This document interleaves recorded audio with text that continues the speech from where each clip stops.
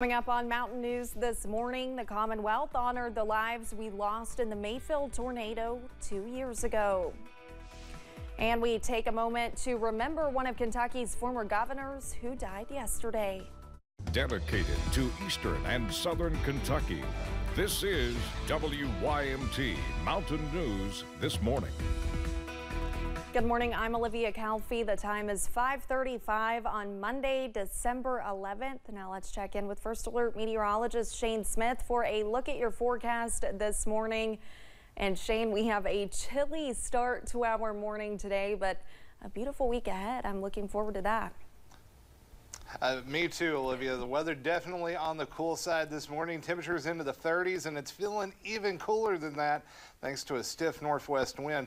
And that northwest wind sparking off a few flurries and maybe even a light snow shower or two this morning. Not much showing up on pinpoint Doppler as we speak. There's a few flakes showing up there into portions of Letcher County, right along the Letcher-Pike border, heading to the southeast, and also a few flakes showing up there northeast of Harlan over towards Cumberland. A few rain showers may be mixed in with that.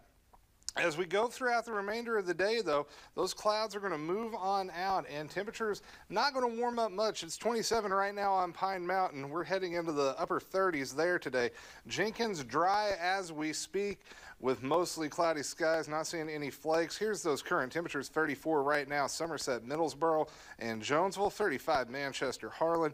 Good morning, Jackson. You're checking in at 31, 32 for my friends in Moorhead, Prestonsburg, and Pikeville, 28 down in Wise. As we head out the door this morning, those thermometers going to only climb into the low 40s today, and it's going to feel even cooler than that. You definitely want to grab the heavy jacket, as that wind will be ripping at times today, gusting upwards of 15 to 20 miles per hour. Now, the good news is, Olivia, we're going to be warming up a bit and be close to where we should be for this time of year for most of the week. We'll take a look at that 7-day forecast coming up here in just a few minutes. All right, thank you, Shane.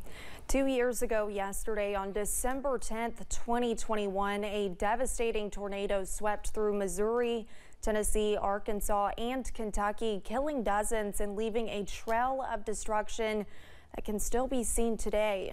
One of the hardest hit areas was Mayfield, Kentucky, where more than 70 people died because of the tragic twister. And yesterday, the city of Mayfield was inviting people to a ceremonial groundbreaking at Graves County Courthouse that will take place at the site of one of the damaged 2 years ago. Dozens came out walking miles in the rain at the Mayfield Memorial Walk event this weekend. Governor Andy Beshear, EMS, firefighters, police, alongside everyday people walking together in unity to honor those who lost their lives in the December 10th tornadoes. After the walk, leaders hosted home dedications for 5 families in Graves County. Governor Andy Beshear says the storm destroyed lives, and it's important to remember the people who died that day. Took the lives of 81 children of God, and today we're honoring them, remembering them. We're honoring everyone who showed up to help their fellow human being, and we are celebrating how we are rebuilding better than ever. He says his administration has already committed funds to build 300 new homes in Western Kentucky, and so far they've already built 158. Former Kentucky Governor Julian Carroll has died. His family made that announcement Sunday morning. Samantha Valentino looks back at Governor Carroll's long political career. Former Governor Julian Carroll dedicated nearly 2/3 of his life to serving the people of Kentucky. After serving in the Air Force, Carroll served 5 terms in the Kentucky House of Representatives, including as Speaker of the House from 1968 to 1970. Carroll was then elected lieutenant governor, eventually succeeding Governor Wendell Ford. In 1975, with a record margin of victory, Carroll was elected for a full term as governor. We think about governors who faced adversity in their terms, and Governor Carroll certainly is one of those. There was the Beverly Hills Supper Club fire that killed 165 or so people. There was the Scotia mine disaster. which was more than 24 miners were killed. Carroll promoted the coal industry during a national energy crisis, later serving as President Jimmy Carter's energy advisor. In his time as governor, Carroll worked to transform public schools, investing heavily in teachers' salaries and eliminating fees for required classes and providing free textbooks. His work in Frankfort didn't end in the governor's mansion, though. Carroll served in the Kentucky Senate from 2004 to 2020. He was, throughout his career, a fiery speaker that served him as governor when he was one who traveled the state a lot in other campaigns that he conducted. And then in later life in the state Senate, he never lost that ability to be a very strong orator and advocate for whatever he was for, and opponent when he was against a piece of legislation. Shortly after his 88th birthday in 2020, Carroll announced he would not run for re-election, concluding his long political career. In Frankfort, Samantha Valentino, WKYT. His family says funeral arrangements will be announced sometime today. A Morgan County Sheriff's deputy is recovering in the hospital after trying to arrest a suspect. The sheriff's office says Friday morning, Deputy Sean Pack was hurt on a job in a fall. He was then flown to UK hospital. We don't know exactly where he was hurt or how bad his injuries are. Kentucky State Police and Fish and Wildlife are investigating the incident. 4 men were arrested in Harlan County on drug trafficking charges. Robert Middleton, age 32, was arrested for trafficking meth and persistent felony offender. Michael Scoville, 42, and Anthony Smith, 45, were arrested for trafficking meth and drug paraphernalia.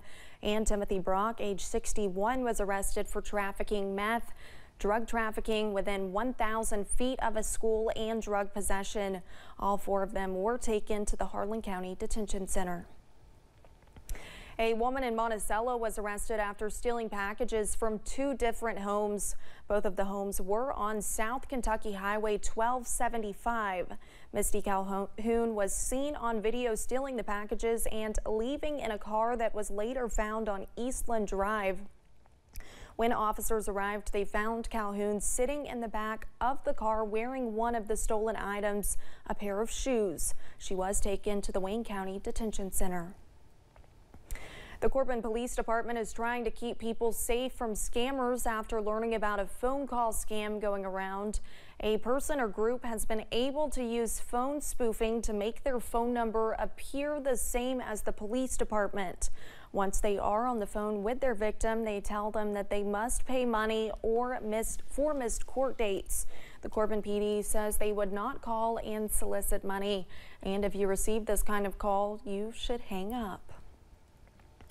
December marks Safe Toys and Gifts months. As you shop for little ones this holiday season, make sure to check the recommended ages listed on the box. Many times these ages are set based on specific developmental and language milestones. One common safety hazard official warned people about are small pieces or batteries. To help avoid toy-related injuries, pediatrician Gina Robinson with Cleveland Clinic Children's says it's important to read labels closely. I try to encourage parents to keep the older siblings' toys in one place and help the older sibling, remind him or her to do that as well, so that when the toddler's roaming around in the places that are safe, those small pieces are not in that space. They're in the older sibling's room or play area or someplace that's separate if possible. Dr. Robinson adds, if you're giving something like a bike or scooter, make sure to buy the safety equipment that goes along with those gifts.